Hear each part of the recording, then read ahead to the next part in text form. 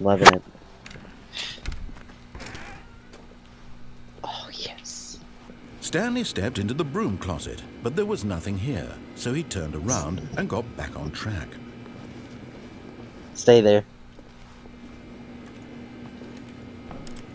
Yeah, cause see what I did is I opened it and I looked inside. I'm like, no way, I'm gonna save that ending. No choice to make, no path to follow, just an empty broom closet. No reason to still be here. But I guess because I opened it, it triggered it, and the next time I came, it was blocked off. It was baffling that Stanley was still just sitting in the broom closet. He wasn't even doing anything. At least if there was something to interact with, he'd be justified in some way. As it is, he's literally just standing there doing sweet FA.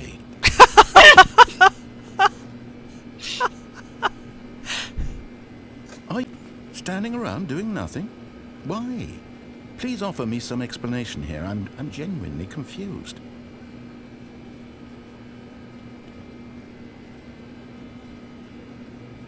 You do realize there's no choice or anything in here, right?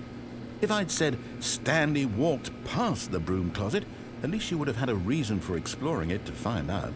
But it didn't even occur to me because literally this closet is of absolutely no significance to the story whatsoever. I never would have thought to mention it.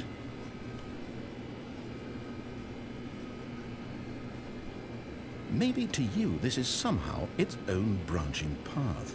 Maybe when you go talk about this with your friends, you'll say, "Oh, did you get the broom closet ending? The broom closet ending was my favourite."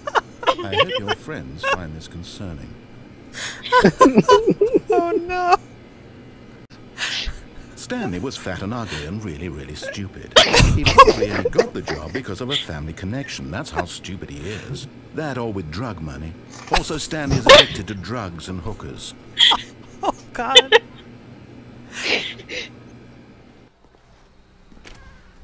What? Your broom closet's still open? Wait, No, unless you it's open it. closed. Oh, okay. Oh, wait. Mine was boarded up.